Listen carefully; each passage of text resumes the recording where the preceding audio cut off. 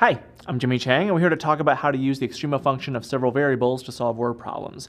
Now, when it comes to the Extrema functions, it often involves finding the maximum or minimum values. So in other words, finding the highest or lowest values in the Extrema functions. That's what they're all about. And when it comes to finding the max or the min, it involves finding the derivative.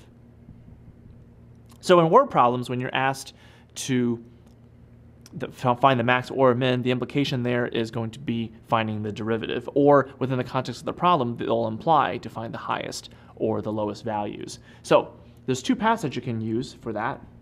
Is the first derivative test is one of them. Now, as you might imagine, what it involves is you have to take the equation that you've developed or that's given to you, find the derivative, find the critical values, and being able to test them, and you'll find out what the max or min would be. Now, the other option would be the second derivative test, where you have to find the first derivative, find the critical values, and then plug those critical numbers back into the second derivative to find out which will give you your max and or your min. So depending on what path you choose, both of these can give you the max or min values that are asked for in those word problems. So I'm Jimmy Chang, and that's how to use the Extrema function of several variables to solve word problems.